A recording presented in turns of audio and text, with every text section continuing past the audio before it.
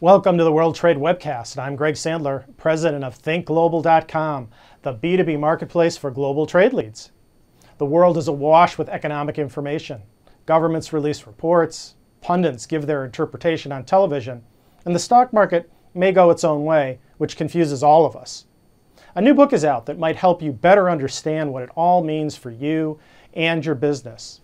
This week on the World Trade Webcast, we'll focus on big picture economics, how to navigate the new global economy, a new award-winning book by columnist and futurist Joel Naroff and veteran journalist Ron Scherer. Joel, Ron, welcome to Think Global's World Trade Webcast. Thanks for having us. Big Picture Economics is published by John Wiley & Sons, and it helps readers understand how context impacts decisions and decision makers. The authors examine how consumers, businesses, the Federal Reserve, and the government take into account what's going on around them in order to make crucial decisions.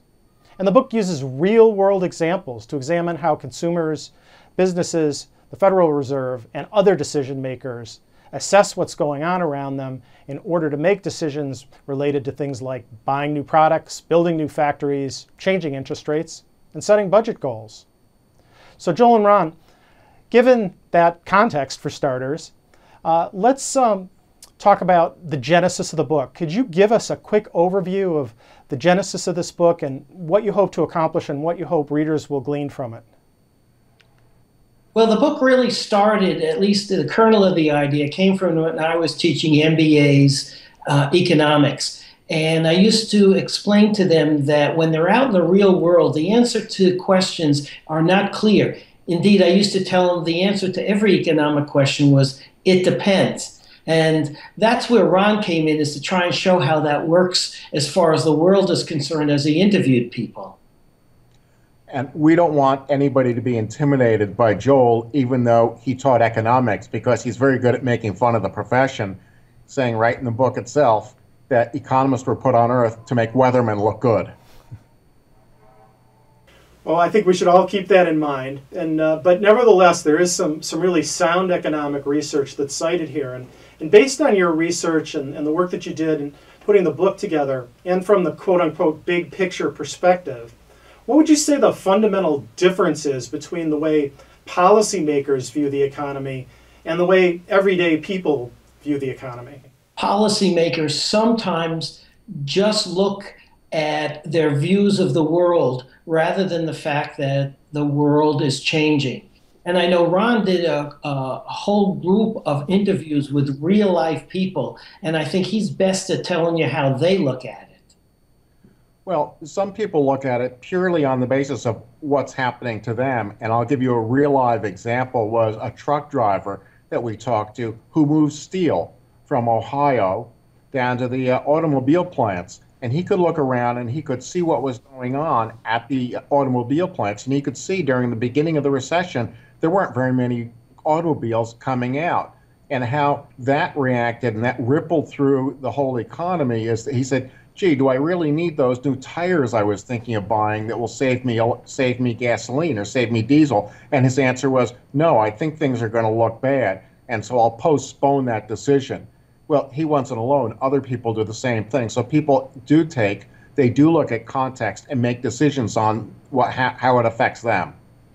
And I think the key point is that, and we make this in big picture economics, is that we're all economists in one way or another. We just don't recognize it. And I think Ron's was the perfect example of the fact that a business person, even if it's a trucker, is making an economic decision on the basis of the context. And that's really the key concept within the book.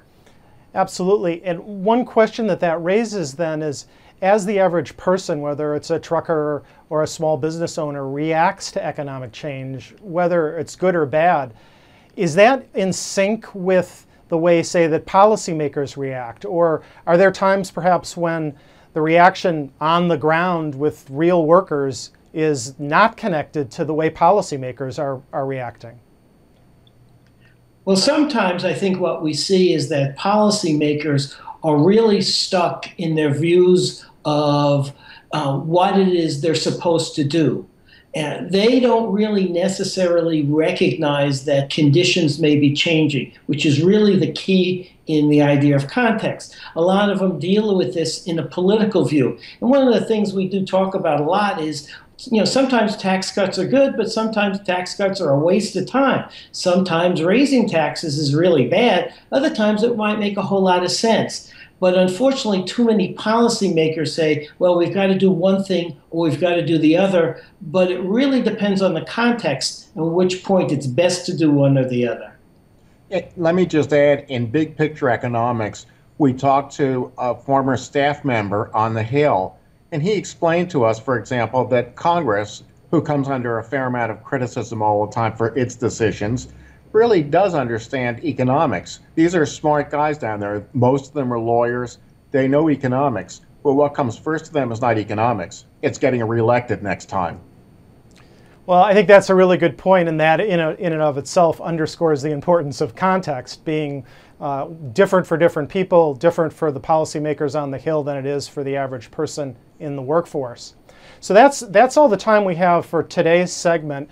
We've covered just the beginning overview of the book, Big Picture Economics. And we're going to take a short break. We invite you all back tomorrow for part 2 of our interview with Joel and Ron.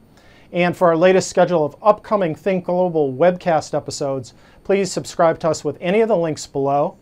And bookmark this page. All of our previous episodes can be found online at thinkglobal.com/webcast. And thanks for joining us today.